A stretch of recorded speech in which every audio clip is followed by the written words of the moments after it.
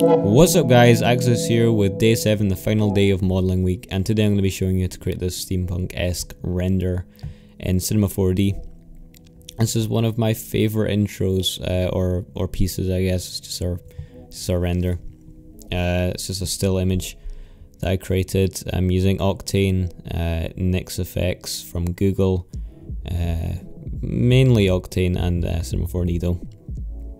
As you can see, I've got it as my background. Looks nice and crisp. I did render at 4K and then obviously downscale to the Retina display, and my computer's 1080p currently display.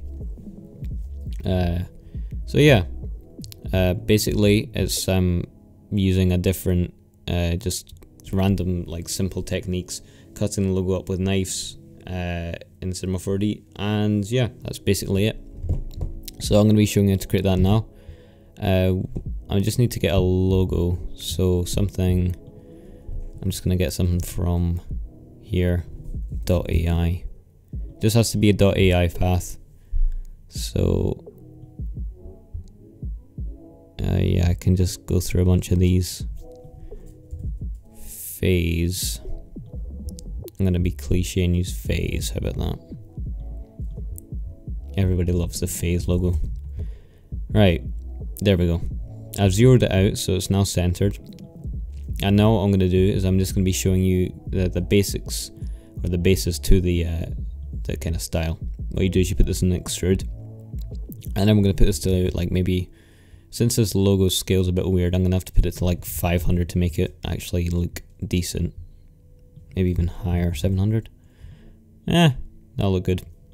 And then what we do is you're going to have to pay attention for this because it's kind of annoying. You press C to make it editable, right click, go to select children, click C once again, and then go to connect objects and delete. And then we'll have one extrudes object that is now editable. This is going to allow us to make cuts in the object. And then if we click on the polygon mode, we can go and cut random bits out of this. So first off, I'm just going to be showing you how to create the little pipes along it. So I'll just do a simple cut here.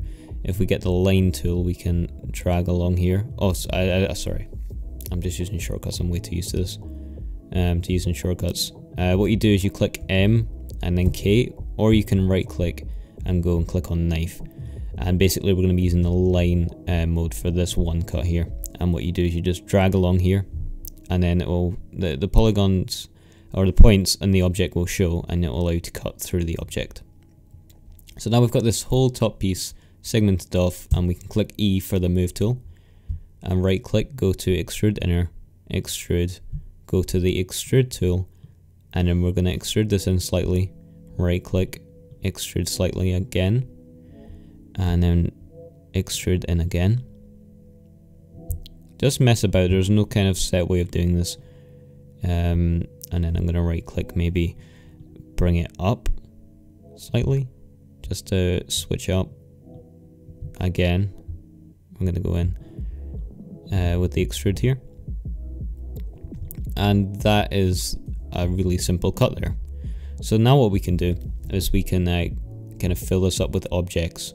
So for the first one, I'm just going to do the simplest thing I did, which was get a cylinder, and we're going to put this on the x-axis, bring this up to the middle, and I'm also going to put the display on garage shading, garage shading, and then we're going to zoom in here. As you can see, there's tons of segments on this. It's going to slow up our render time, which I'm going to put down to like 20, because we're not going to need a lot of segments for something that, you know, is just got such a small radius. And then we can turn up the height as much as we want, because we're going to cut this with a bool object, just to be quick. I mean, you could do this properly with actually putting a knife cut through every single object, but I'm not going to bother with that.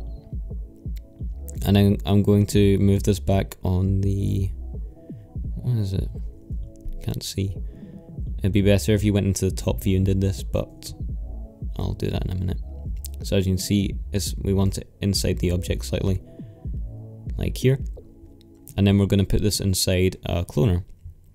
Go into the object, grid array, 1, one. No, this is the Y is the one we want to increase the height on. So increase it to like just basically where it fills up the object, but where it's not a completely, you know, just solid object. I'm going to go into the original display mode so I can see this, and then I'm going to go to like maybe 2. I think that'll look nice.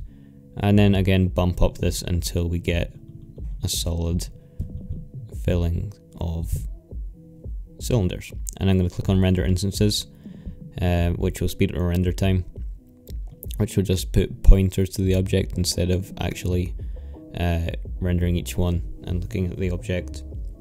And as you can see, this is not what we want. It's sticking at the edge. So a simple quick way of doing this or fixing this problem would be going into the front mode, zooming in, and then getting your linear spline from up here, drawing this out,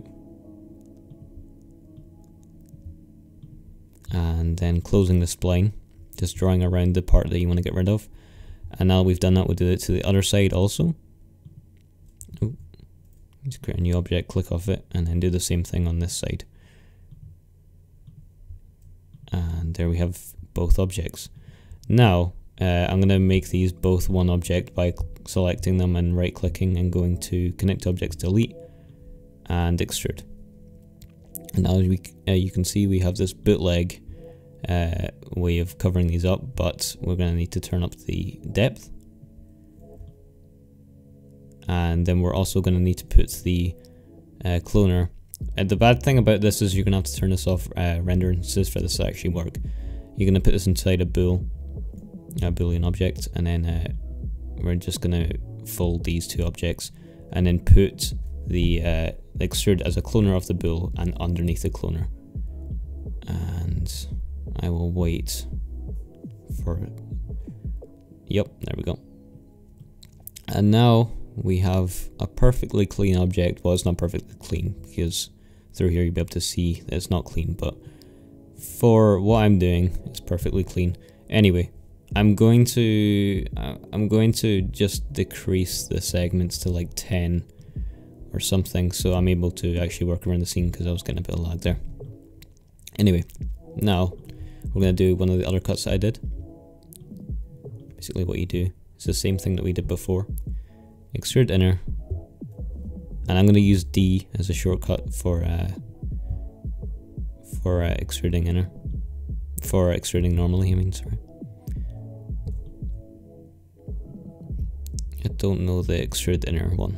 I'll probably learn that soon enough. Also, what you'd want to do is you'd want to bevel these objects. I'll show you to do that in a second, but I'm not going to do all of them because it would take too long for me to go through and bevel them. Also, you want to bevel the outside of the object. You can just use the same technique I'm going to use here. I'm just going to move this back actually. What you're going to want to do is you go, I'm going to just do one of the edges here because it's what we're working on right now. So if I get the edge mode, double click here, it will select all these edges. If it's not working for you, go to loop selection and you can select the entirety of that loop. You can also do it for things like the kind of out band of the entire thing, but be careful because it can select some of the inner objects as well. So I'm just going to select one object here. We go to extrude, and then we go to bevel, sorry, right click and bevel. And from here, probably a bad part to choose, but what we can do is we can go subdivision and we could go 0, which kind of looks cool on some objects, but on a lot of other ones it will look weird, so you can turn it up to like 5 or whatever. Remember, more subdivisions will slow up your, your viewport and your render. So once you've done that, if you're using 0 subdivisions, you can sometimes get some Phong angle problems, and one easy way to fix this, well, I think it's the only way to fix this, is go to the Phong angle and change the Phong angle to either 0 to 30. I prefer 30, and as you can see, the kind of smoothing has now been fixed. That's just kind of a handy tip. I think I did it in the pillar tutorial as well, which you can check out. I think it was like day 5 or something like that, or day 4. I'll probably have an annotation.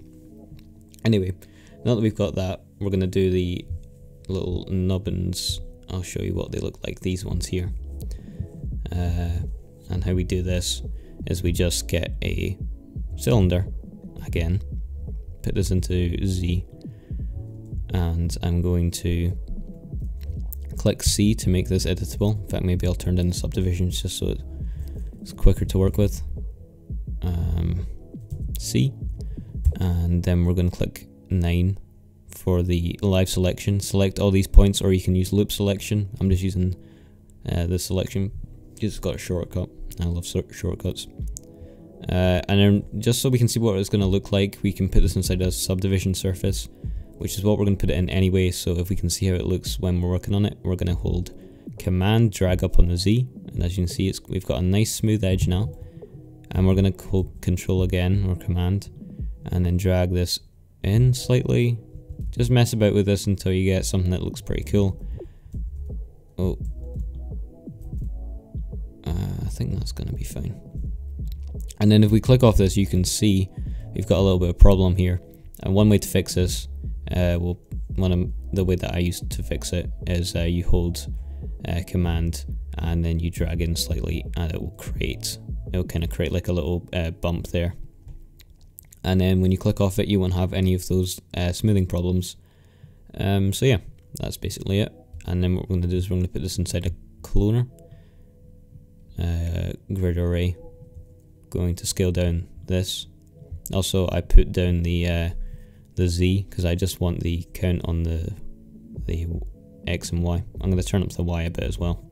Render instances just for slight improved performance on this one. And then what we're going to do is we're going to move this on the coordinates to 90 degrees on the X.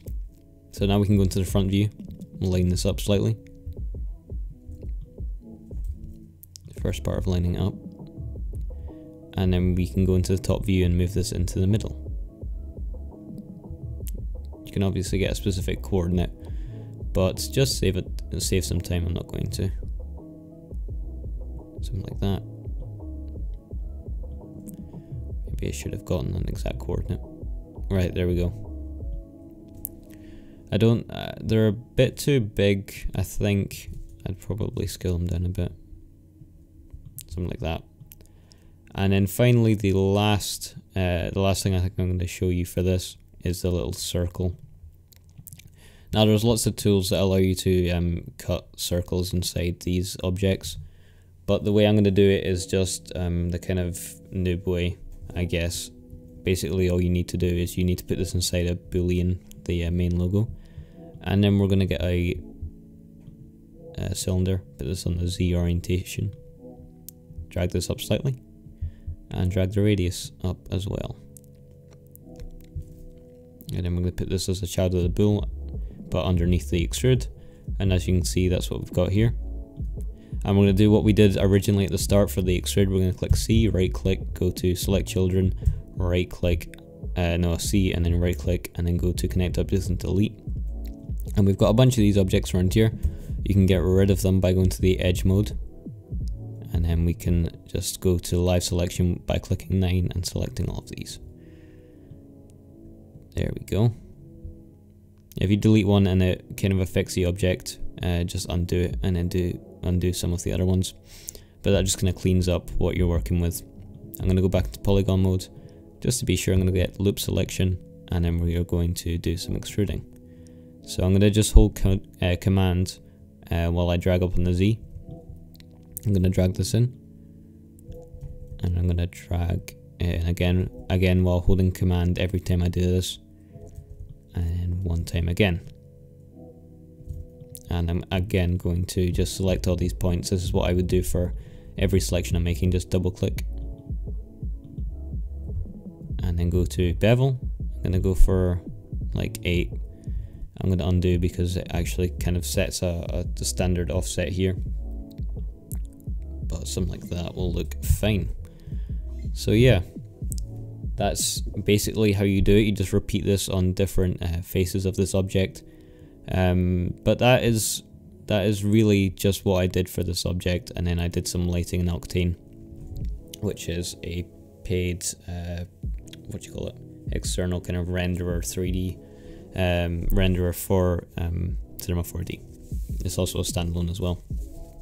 So thank you guys for 10k. Like, I never thought I'd be able to say that I had 10k. It's just like so many people. So yeah, thanks so much for 10k. And this is just one of the ways I'm going to say thank you to you guys for this. Planning on doing some other stuff as well. So if you guys enjoyed this, remember to subscribe, check out some other tutorials as well, and leave a comment asking, if you have any problems, maybe you guys can help them other people out. I'll try and help you out the best I can. And if you have any tutorial ideas, I would be happy to do them. Just leave a suggestion below. So yeah, thank you for watching, and I'll see you guys in the next tutorial.